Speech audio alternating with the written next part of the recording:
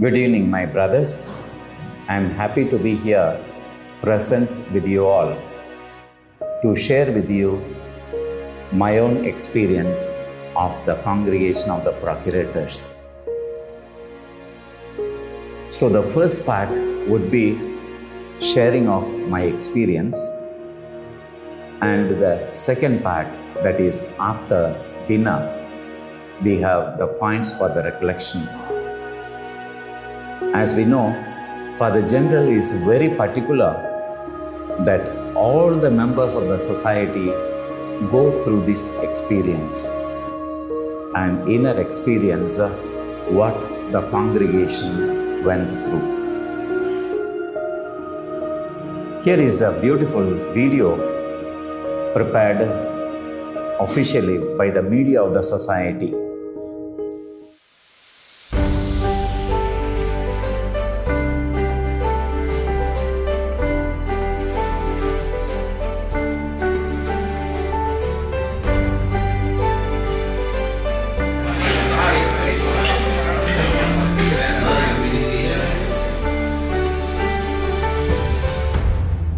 Here is the Eucharist presided by Father General. It's such a deep, prayerful moment and experience to be there, to be partaking of this Eucharist with some of the lay people also who were there as pilgrims.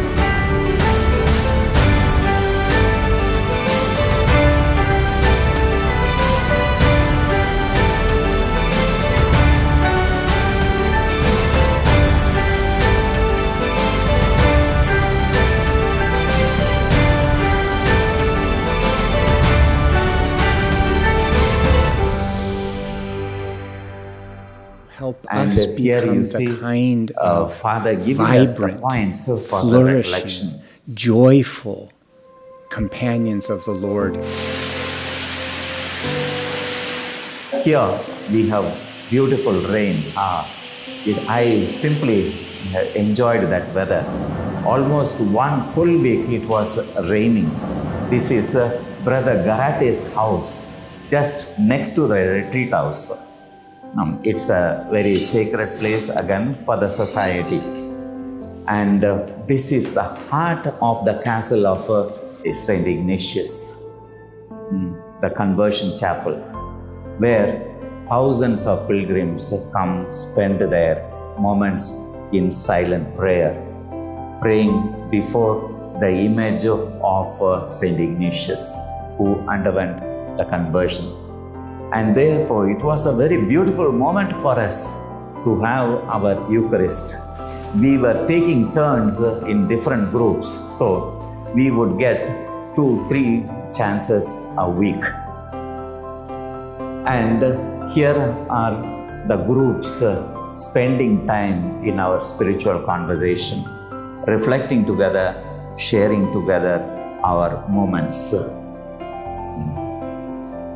Here is again the Eucharist, which is being celebrated in our language groups.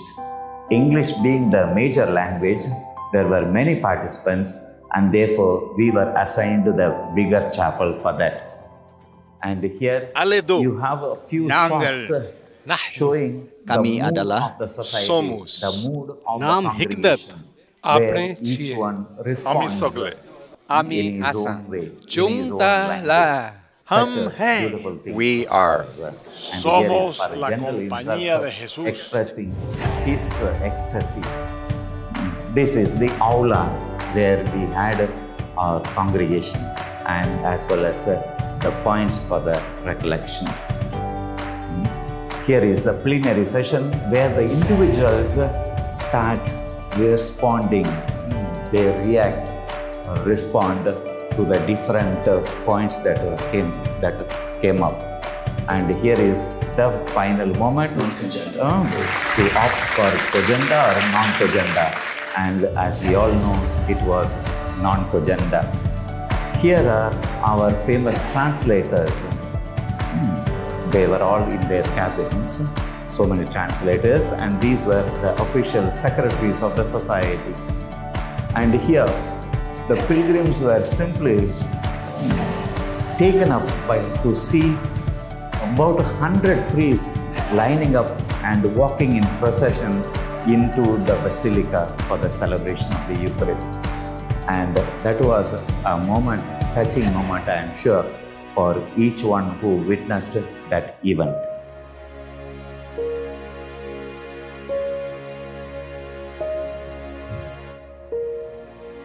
Here are some beautiful shots. This is the sanctuary of Loyola. Loyola spelled in Basque. And you see the surroundings. This was taken during the daytime. And the next is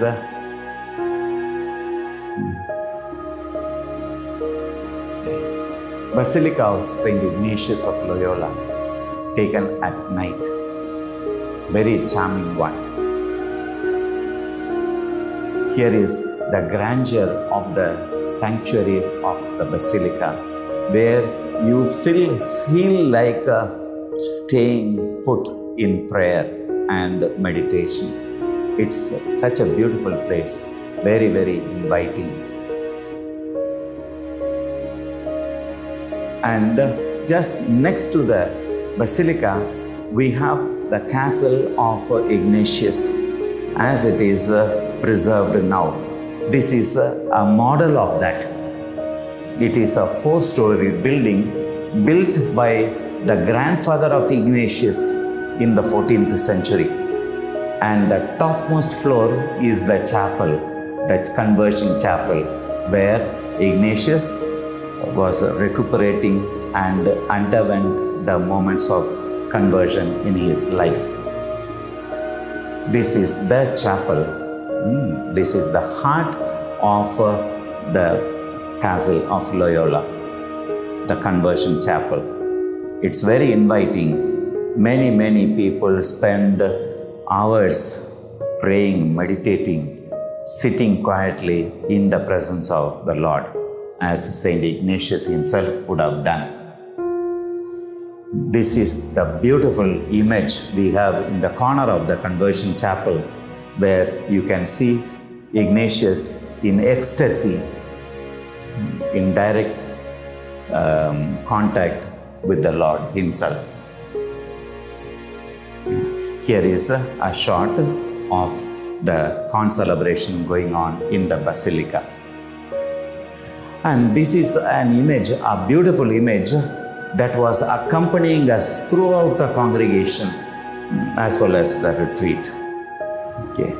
Where the disciples of Emmaus were recognizing the Lord progressively, and which moved them into action. It is a progressive recognition of the Lord in our own lives, as it were. Then the task of the CP 71, that is the congregation itself.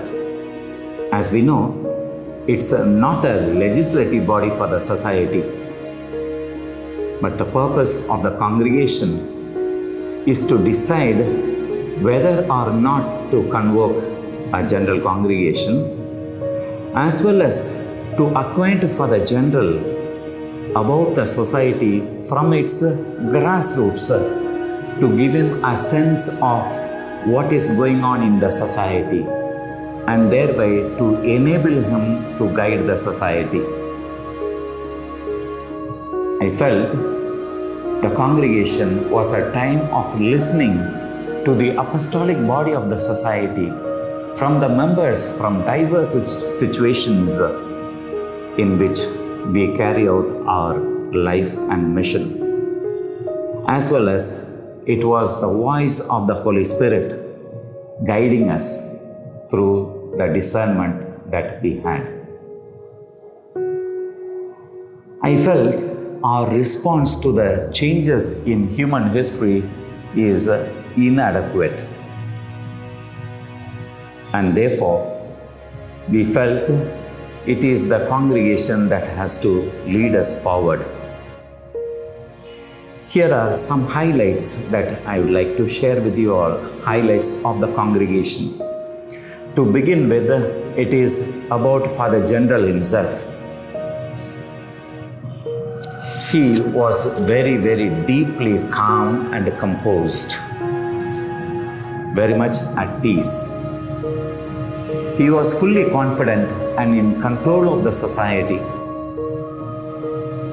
He knows what he is doing, where he is leading the society according to the Spirit. He was totally disposed to the Spirit.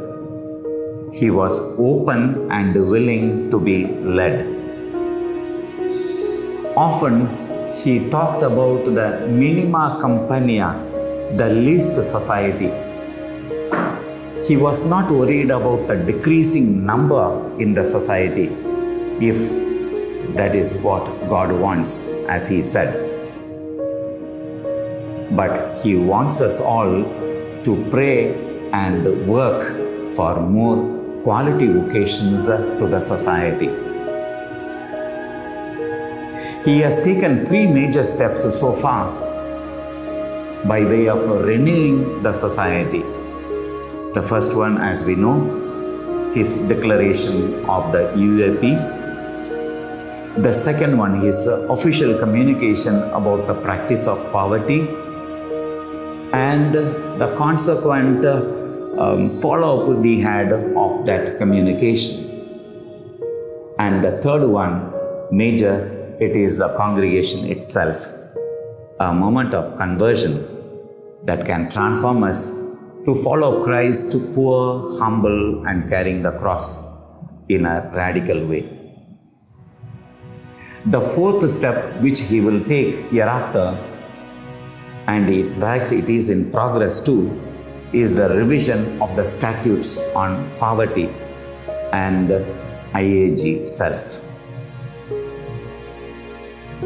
The next highlight of the congregation is the embargo text of the De Statu Societatis.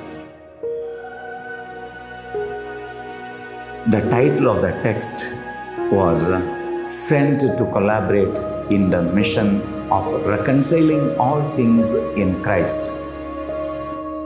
For me, I feel it's a mind-blowing document.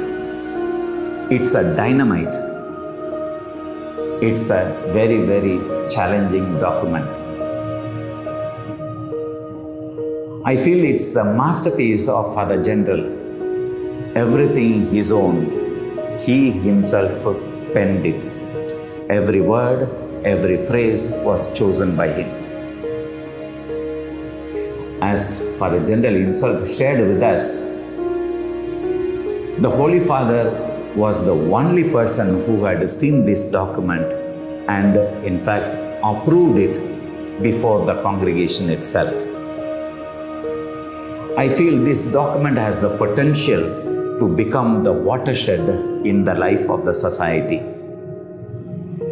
We are awaiting the final version. Father General has been working at it very, very hard. Then comes the next highlight, that is the experience of the universal society. All members from multilingual, multicultural background gathered together with a single purpose. What a beautiful moment it was.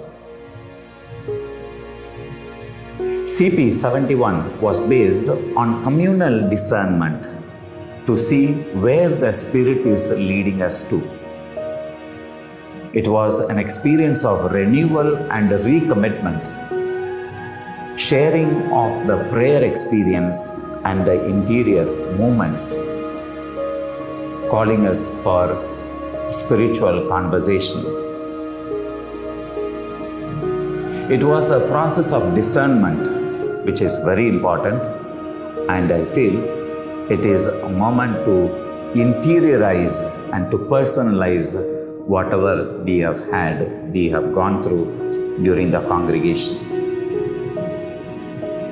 Besides St. Ignatius, the accompaniment of former Superiors General, Fathers Arupe, Kolvenbach, and Nicholas was clearly felt during the various moments of the congregation.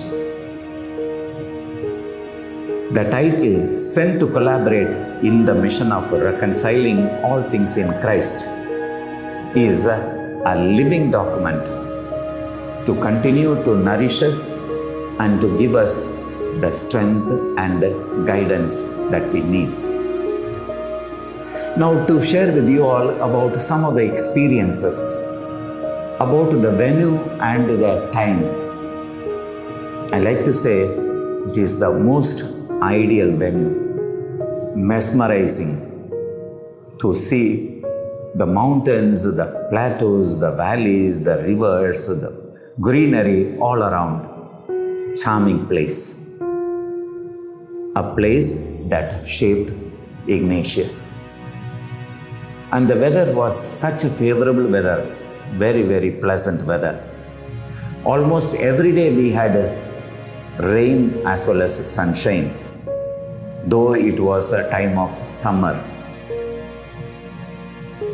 And the place where we were accommodated, the retreat center, such a beautiful place with all the facilities of the aula, the dining hall, the chapels, as well as the rooms where we had our sharings. The accompanying the sanctuary of Loyola just next door. Any time, day or night, we could step in there, spend our time in prayer and reflection. The pilgrims who were coming into the basilica, who were coming into the chapel of the conversion, it was a moment to see and relish. The experience of the divine plan and interventions, I could say, plenty. Though first time traveling to new places, to new communities, meeting new people, new organizations, there are times when I was lost, I felt lost. Then the GPS or the people whom I approached for guidance would come to my rescue. The discipline of the public was beyond my imagination, on the road and in other public places. Then the experience of the universal society, I say, it was such a humbling experience for me to be with the Father General, his counselors and chosen representatives of the whole society, and to be a part of the whole process of deliberations the society was going through. It was a feeling of being united with the whole society. It was a very humbling experience of being accepted in the Jesuit communities all over. Though language was the problem, in fact, it was not the problem at all. During my travel to different communities and places, I cannot but remember all those people who spent their valuable time with me, guided me, entertained me, took me out for a walk, showed me around the place. It was all beautiful moments. Then the visit to the Loyola Sanctuary as well as to Javier was a once in a lifetime experience. The sight of the castle, the family prestige and the lifestyle they were having, the Basque pride which was in them. Knowing all this, you could only appreciate how much it would have needed for them to leave it all behind and to follow the call of the Lord for the sake of His mission. And at the personal level, I feel it was a deep understanding and experience of the mission of the society through the church leading us all to a greater responsibility and commitment to it. And therefore, I am grateful to God, grateful to the society, and grateful to the province for this opportunity. Continuing with the experiences further I had, while meeting the funding agencies, they were all so much understanding and respectful and sympathetic to the political situation we are in. Their response in general was very positive and encouraging. The public was extremely helpful. Some of them went out of their way to direct me and even accompany me when I felt lost.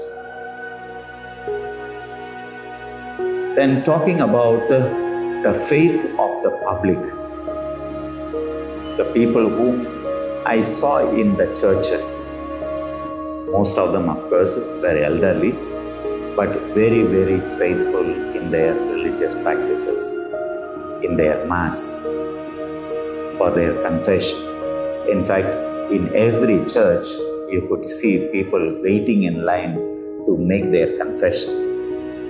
Unfortunately, in India, I feel we have lost that sense of confession. I also had the privilege, I should say, of taking part in the Corpus Christi procession at Cologne. Beautiful, beautiful event. Though the number would have been far more below the numbers that was there earlier, it was a beautiful experience to be there as part of the congregation. And the encouraging experience I have is to see the Jesuits involved there in spiritual exercises, in the renewal programs and Ignatian spirituality itself. Though they are not in the parishes, but in their own places, they were involved in these spiritual activities. I also had disturbing moments, and one of the most disturbing facts is, though Europe has so many magnificent churches, what is painful for us to see is people leaving the official church. The churches, some of them have become museums for tourists. The impact of secularization and consumerism and the scandals in the church has had such a terrible impact on the people. The church's fall from grace is unimaginable.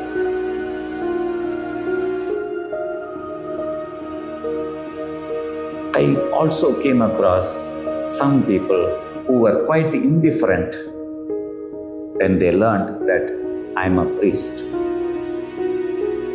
In Germany, I heard officially 360,000 people left the church in 2021. And in the year 2022, the number was much higher, 520,000. And people wonder what will be the future church there after 10 years. Will there be Christianity at all? Perhaps I see no presence of the church or Christianity in Europe. God alone knows. And therefore, I like to take it as a strong signal, a warning signal for us in India. We may not be too far away to come into such a situation. Therefore, let us be careful. The impact of people leaving the church is felt in the depleting funds the funding agencies have for the developing countries. Though people are leaving, I heard many still believe in God, not that they have become atheists. They believe in God, but what they don't believe in is the official church. And to my shock, I realized that the clergy doesn't seem to be bothered about it. They are not going in search of the lost sheep like we do here in India. Then sharing with you about the process that we followed, the timetable. During the retreat, we had the breakfast at 7:30. 9 o'clock was the common prayer, followed by the points. The focus was on the grace that we wanted for the day. There were suggestions from the scriptures, from our sources, from the documents available in the electronic library, and the spiritual conversation which we all were going through. Every day at 1 o'clock we had the adoration, followed by lunch at 1:30. Then from 6 to 7:30 we were having the spiritual conversation in smaller groups. That was the highlight of the day, followed by the Eucharist at 8 o'clock and dinner at 9. And the similar schedule was followed even during the congregation. The only difference was we had a plenary session in the evening where all the reports were projected onto the screen, and there were moments for us to interact personally. All those who were ready for it, they could interact, respond to those points. Here is a beautiful picture for all of us to see, which speaks of our Jesuit identity. Our identity is here to follow Jesus. Jesus, poor, humble, and carrying the cross. Father General was time and again referring to this Jesus. And in fact, in the document he says, this is the Jesus we encounter in the spiritual exercises. And therefore, our identity lies in following this Jesus.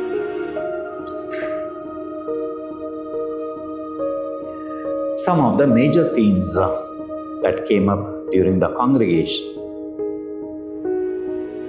To start with, I felt the society itself has come to a stage of fatigue, stagnation.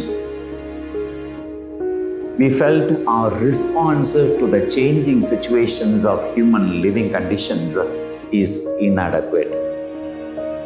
Our response perhaps was not that effective. And therefore, we felt there was a call for all of us to come to a sacred pause, to rediscover our identity, to rediscover our charism and of the apostolic body. And therefore, the task of the congregation was to reflect, pray, and discern the direction of the society.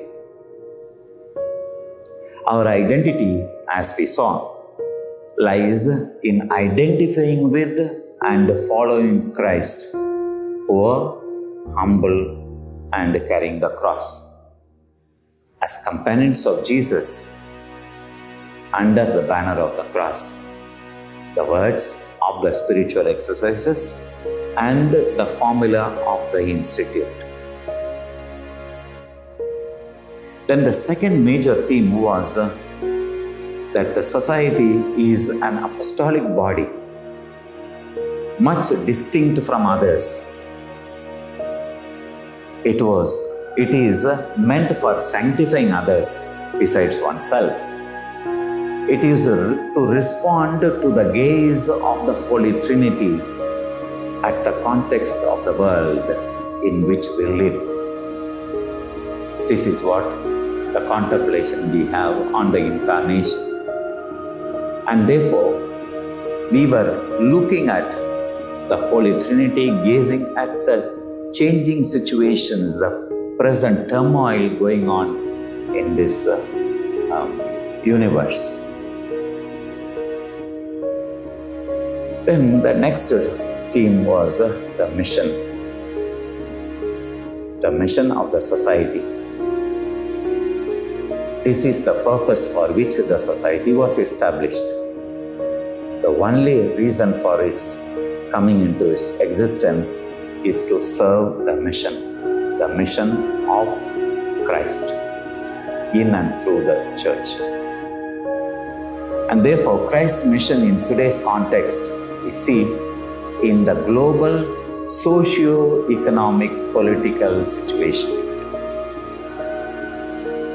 Besides the mission outside, we felt there is also a mission within the society, mission in our communities. And therefore, we are called to see our community itself as mission.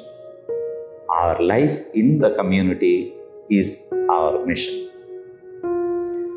We are called upon to recall the moments of the first companions, their deliberations, especially the Venice experience was a key moment for them, wherein they decided to live in communities united to one another, but living for the mission.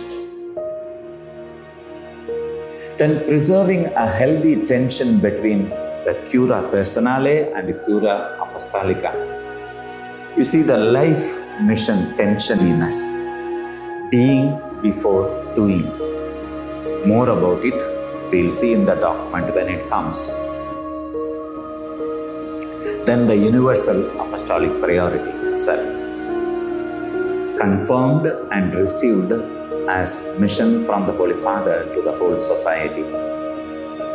It is a spelling out of Christ's mission for the society for the next 10 years. The next theme was collaborating in Christ's mission, helping souls. Collaboration is very, very vital, affecting the church as well as the society in particular. We collaborate with others. Others also collaborate with us. We are called to collaborate with many. The next theme is promoting a culture of safeguarding. It is a call for self-integrity from within. It's not only in matters of safeguarding, but also in all the other areas of our life. The next theme was governance in the society. Governance itself, as we see, is for the better service of the mission, so that we may serve the mission in a more effective and efficient manner. And therefore, we see governance in the society as more spiritual than administrative. The significance of the manifestation during the visitation is worth reflecting on. Also, the role of discernment in our lives. Then, as the final theme, I'd like to share with you theme of finding God in all things. Ready and diligent to accomplish the will of God and to promote vocations to the society. Now, I like to share with you some of the themes which were being repeated, constantly coming up throughout the retreat as well as the congregation proper. One of the first themes is our identity. Namely, our identity lies in following Christ, the poor, humble, and carrying the cross. And as companions of Jesus, we are called to be with Him under the banner of the cross. This is our experience in the spiritual exercises as well as the formula of the Institute. The next theme that was recurring was that the society is a part of the universal church. We are not independent of the church. The society is part of the church, and in fact, the origin of the society itself was to work from within the church. We all know this from our experience, from our readings. Also, we see society as an apostolic body meant for Christ's mission. We are not for anything else. Our communities, our life, everything is meant for the mission of Christ. And for the general, time and again was talking about the minima compania, the least society engaged in the mission of Christ. That experience itself should lead us forward with a greater vigor to follow Christ's poor. We are called to be led by the Spirit. This was the most common experience throughout for both the weeks. And we felt it was a discernment in common. In common, it was for us to see where the Spirit is leading us, what the Spirit is wanting us to do. Now, what is the takeaway from the congregation? What is the outcome? In the context of our present changing and challenging times, the society feels the need for Jesuits to rediscover our identity, because we are called to be companions of Jesus, poor, humble, and carrying the cross, and thereby to reshape our mission and respond to the changing times. But for this image of Jesus, our mission, our life, our society will have no meaning. And we felt the society needs to be reinvigorated and re-energized in the light of its rediscovered identity as we see under the banner of the cross. And therefore, that's how, in line with that, we have to reshape our mission. The society also recognizes the need for renewal in the personal life of the individual Jesuits, in our communities, in our mission of the present context, and in our strategies to respond to this mission. The follow-up of the congregation is to further the process of renewal in its members, in its communities, and in its mission, and to rededicate itself to face the challenges of the present times. The congregation has given a clearer direction. It has the potential to be the watershed in the life of the society. The call for a sacred pause from our unstoppable and rhetoric apostolic activism, which is unmindful of the present challenges facing humanity, and to spend a quality time to reignite its interiority, which alone can be the energy to recharge the whole society. It is a detailed revision of the statutes on religious poverty of the society and the instruction on the administration of goods that is being in the process. And finally, I would say the only one takeaway